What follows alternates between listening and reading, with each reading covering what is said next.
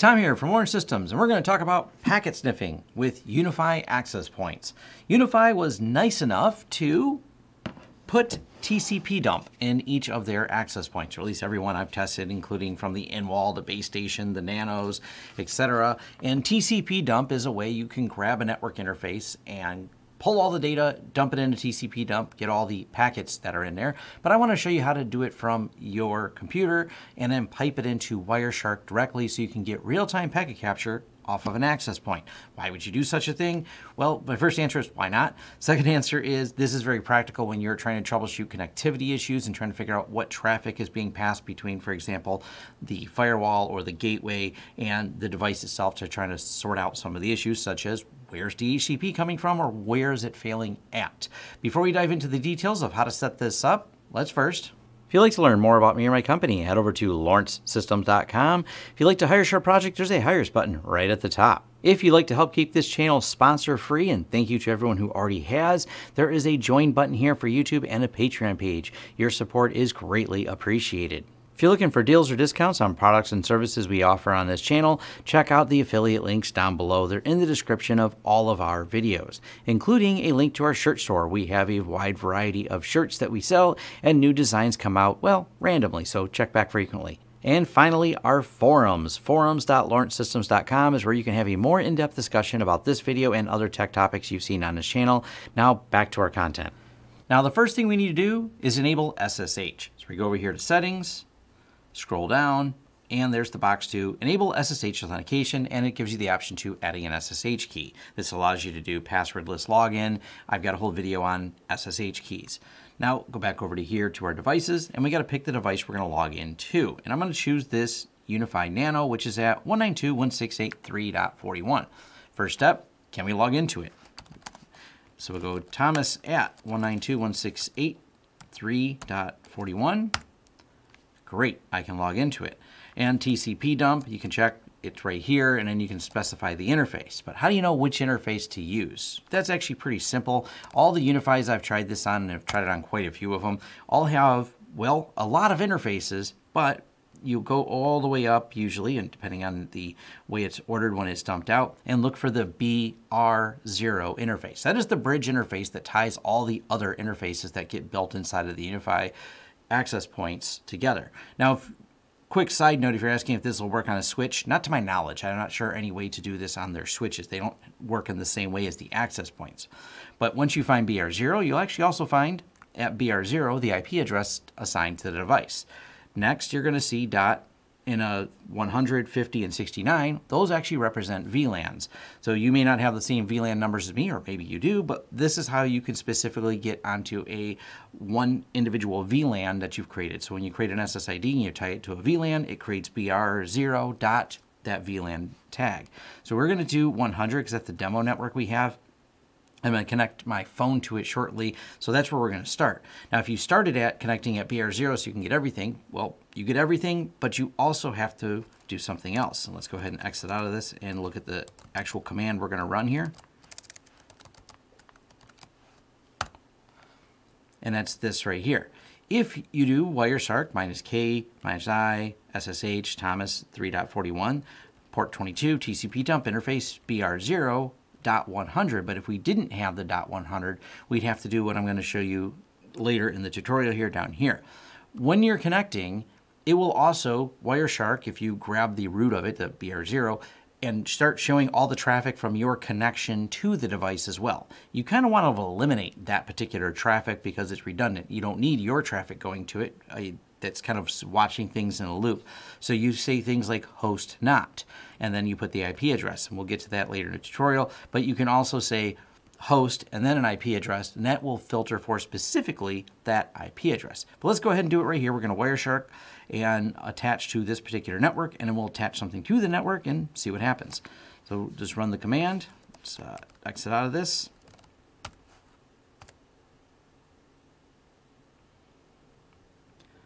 All right, now it's monitoring this particular VLAN. And there's nothing on it right now. It's, like I said, it's empty. That's why I chose it, because I didn't want a bunch of noise on there.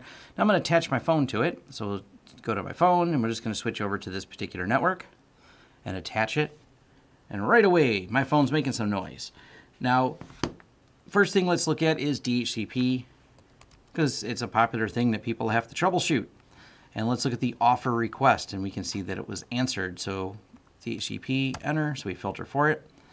There we go. Here is the discover, and then offer accepted. And you're going back and forth, and now we can see that, yes, it acknowledged and has that IP address. So you can go through and start troubleshooting things. Now, let's switch to a different network that has things like the Chromecast on it, because there's another popular thing that people may want to do some troubleshooting on. So we're going to go ahead and stop and quit without saving, because I don't really want to save the packet, but I could. You can save that capture. So go back over here, UniFi, Wireshark, and don't worry, I'll leave the command linked below. Insert 69, and VLAN 69 is a network that has a Chromecast on it. So we're going to do that, and then we'll take my phone attached to it, the Chromecast, which is actually on the TV behind me. It's attached to it, and we'll follow through what happens with the Chromecast and start watching the traffic from there. So you swapped it over here. UniFi Wireshark.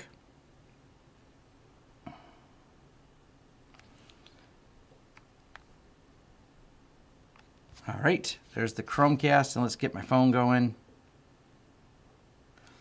Switch over to that network.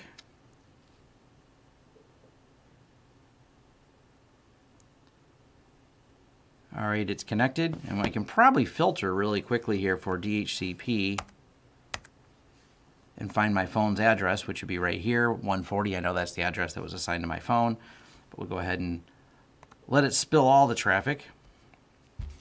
Now let's do something by connecting to the TV behind me. I don't know what's a good thing to open. Probably YouTube. Well, that'll make noise. Don't want to do that. We'll just connect Google Photos to it. And you can see the TV behind me. So turning on Google Photos real quick here. And yeah, get the idea. Pull a picture up behind me. Hey, look, it's a picture of my Tesla. For those wondering, it's, yep. Grab a photo, whatever, doesn't really matter. The traffic now, you can see the UDP traffic heading between these devices. So, all right, we're definitely learning something here. So 172.69.140 and 128, and 128 being the IP address there, we're seeing it sends traffic over UDP between these devices. So that's interesting. And when I move this, got another picture, moving things across here. All right, we can watch this traffic. It's using different protocols, but you get the idea. We're able to sniff into this and, you know, figure out what's going on and if there's a problem, or in this case, it's working fine. When just out of curiosity, what is it actually sending? And of course, with all the amazing collection of IoT devices people love putting in their house, or might be curious where those are going, you put them on a separate VLAN. You can now watch that connection as they're connected to that particular access point. Now, I had mentioned, and we'll close this without saving, what happens when you want to connect to something and you're doing it from your computer and you want to grab BR0. And let's add another twist to that. Let's go here, ifconfig, and look for the tunnel address, because I'm actually VPN'd back to my house. So 192.168.69.2 is the tunnel address for the VPN that I'm using, which means that's the IP address that will be seen when I SSH into the device. All right, so let's go here and edit this again. UniFi Wireshark, and this is the home address. Whoops. And we want to say host not 69.2, or we'd end up with that loop of constant data going back and forth. But I want to grab this and see what's going on this access point I set up at home.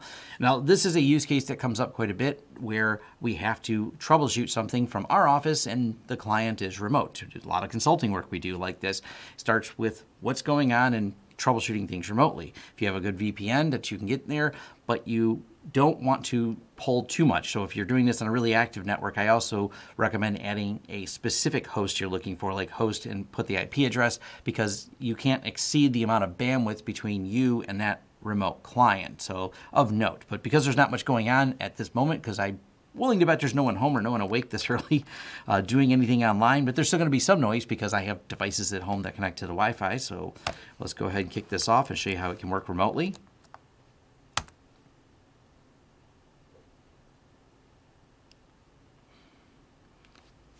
And I can see things talking remotely that are attached to it.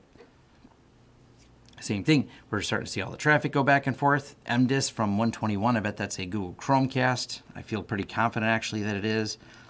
Yep, Google Nest Mini. That's actually not a Google Nest. It's something that my wife has plugged in. It's one of the little Google, what do they call the Google Home? Home, I think is what that's called.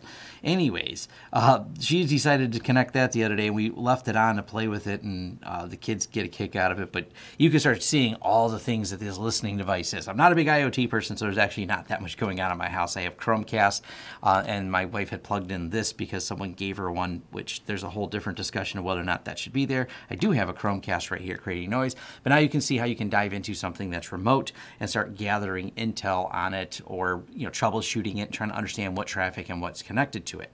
Now, the final thing I'm going to leave you with here is how to get Wiresshark up and running on a Linux install like I'm doing here. Also, I don't have a tutorial how to do this in Windows because I'm just not a big Windows user, and it's pretty easy to do inside of Linux.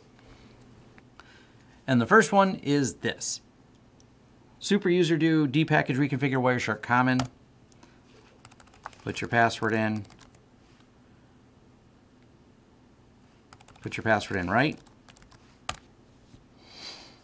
Yes, it did ask if I was on drugs. Should non-super users be able to capture packets? Make sure you answer this to yes.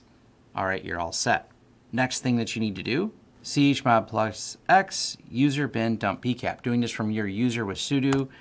That means you're going to add the executable permissions to the dump cap so it'll work. If not, you're going to start Googling a bunch of errors and come back to learning that those two commands are the ones to get Wireshark working. I just want to leave that in the video here for those of you that may be experiencing trouble with it. But that's all there is to doing this. I really love that they left TCPDUMP in here. It makes it, well, handy when you're doing network troubleshooting and Wi-Fi troubleshooting like we spend some time doing, figuring out why something didn't connect, or did connect but didn't get an address, or connected and sends something weird, or just where are things going? That's always a big question everyone asks. I'll leave the commands typed out below so you don't have to try and copy and paste them off the YouTube screen here, and thanks. And thank you for making it to the end of the video. If you like this video, please give it a thumbs up. If you'd like to see more content from the channel, hit the subscribe button and hit the bell icon if you'd like YouTube to notify you when new videos come out. If you'd like to hire us, head over to lawrencesystems.com, fill out our contact page, and let us know what we can help you with and what projects you'd like us to work together on. If you want to carry on the discussion, head over to forums.lawrencesystems.com, where we can carry on the discussion about this video, other videos, or other tech topics in general. Even suggestions for new videos, they're accepted right there on our forums, which are free. Also, if you'd like to help the channel out in other ways, head over to our affiliate page. We have a lot of great tech offers for you. And once again, thanks for watching, and see you next time.